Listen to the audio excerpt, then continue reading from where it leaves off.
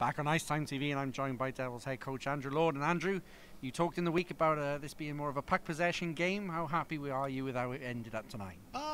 Probably a little bit of tale of two tapes, really. I thought the first and a lot of the second were great. I wasn't overly happy with our third. I thought we took our foot off the gas a bit. They started, like you said, started to possess the puck a little bit more. They figured out our system slightly, started to play a little bit more of a give and go a game there, and they started to come in some waves, and Boundsy bailed us out like he always does. And overall, great to get the first win and kind of a theatrical end there, which I think is a good sign for things to come this season. I think there'll be a lot of that. It was definitely a step in the right direction. I think there was some positives from the special teams as well, and good to see a guy like Lane there get on the board, and also Scott Hawthorne with getting the puck to the net a couple times. That was also good to see.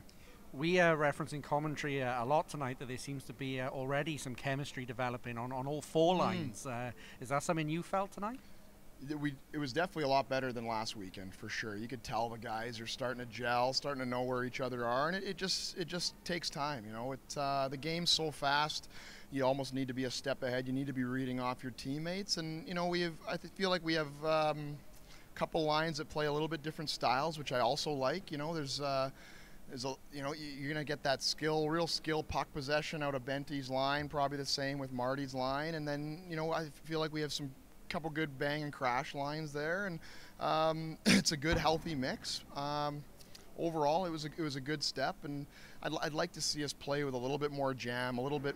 12 forwards makes a big difference. It's a lot less ice time. You have a lot more energy when you're on the ice, and I just kept preaching that. In the third there, I felt like we need to close space quickly when they're on the defensive side, and when we're going offensive, we need to go north quickly and chase pucks and hunt pucks, relentlessly.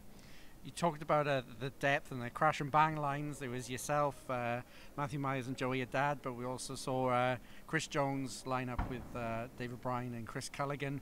Just how important are those two lines going forward as far as the overall picture? It seemed that Chris Culligan and Bryan and Jones sort of earned their minutes tonight, and they seem to be rewarded further on. Absolutely.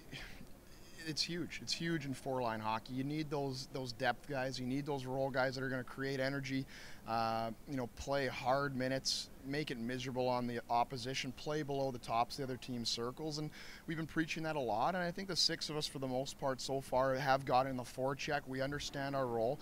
Again, it'll take time, but there are good signs, like you said.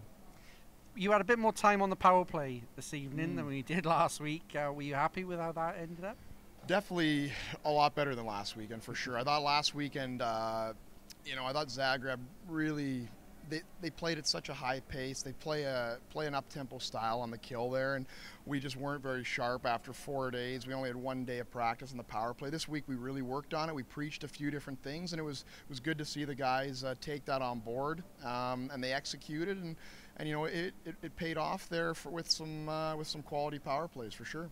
Tomorrow then, is it more of the same tonight, or are you just looking for that improvement again? Yeah, I'm definitely looking for a 60-minute performance. I thought tonight was more of like a 45, and it's very early, no need to hit the panic button. I thought there was, again, a lot of good signs, but we do need to get in that mindset of being relentless and hunting pucks and closing space and going north quickly and playing at a very fast tempo. And we'll come back, and I'm just excited to get a win in that fashion. I thought that was pretty cool with a couple seconds left. I know it's preseason, but that was fun. The boys are pumped, and we'll use that momentum tomorrow night.